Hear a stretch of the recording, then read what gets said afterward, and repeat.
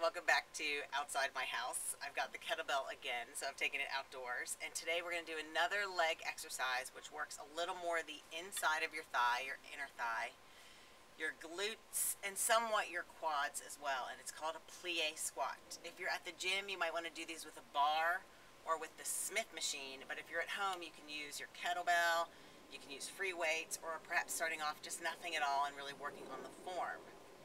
I'm going to hold the weight loosely in front of me, and my feet are a little greater than shoulder width apart. You watch as you lower. You mainly want to keep your knee from going beyond your toes.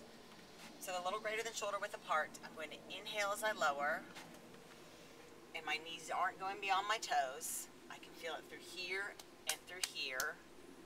Exhale as I rise back upwards, not locking out. If I were to stop at the top and lock out my legs, it gives my muscles too much of a break in between the repetitions.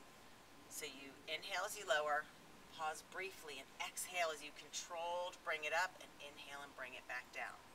And if you pause for a second at the bottom, you can feel these working, but that's the only point where you might want to pause. If you pause at the top, you make it easier on yourself and give your muscles a break. Inhale as you lower, exhale as you come up. And this is more of a high repetition exercise in the sense that you're not going to be doing it with heavy weights at your house.